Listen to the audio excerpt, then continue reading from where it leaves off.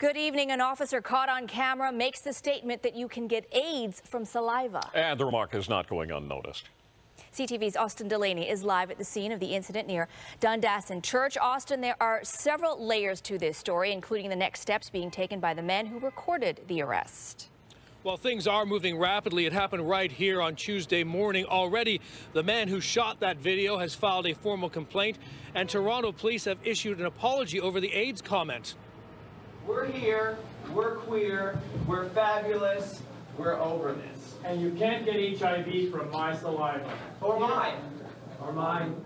This small group of activists crashed the police board meeting, angry over this video. I'm a witness. Okay, well, if you're a witness, then we're going to be seizing your So what'd you say? He's going to spit in your face. You're going to get AIDS. The officer was one of two, threatening to seize a citizen's phone if he did not stop recording police using a taser to arrest a suspect that had spat and punched a female officer in the face. There are many people, like thousands upon thousands of people in our city that are living with HIV that are now less comfortable to have any interaction with the police because of that video. Last night, Toronto police tweeted this: "First step in righting a wrong. The 51 division officer's comment simply wrong. You cannot get HIV or AIDS from spit.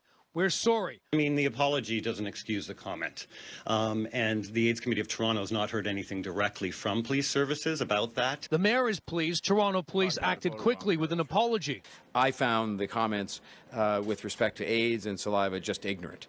I mean, they're just ignorant, and I think they're offensive, and fortunately, the police moved quickly to apologize for those. He's going to spit in your face. You're going to get AIDS. Toronto police are also promising to educate and investigate officers. No, I'm not going to take a snapshot incident and say that the sky's falling. That's not the case. That was an incident which, you know, at the end of the day, apologies were given. We're going to be making sure that every officer understands what they can and cannot do.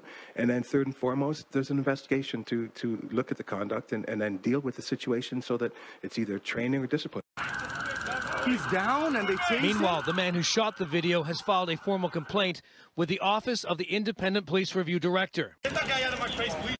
Yesterday at bail court during a video remand, the suspect who was tasered turned his back to the camera and refused to speak.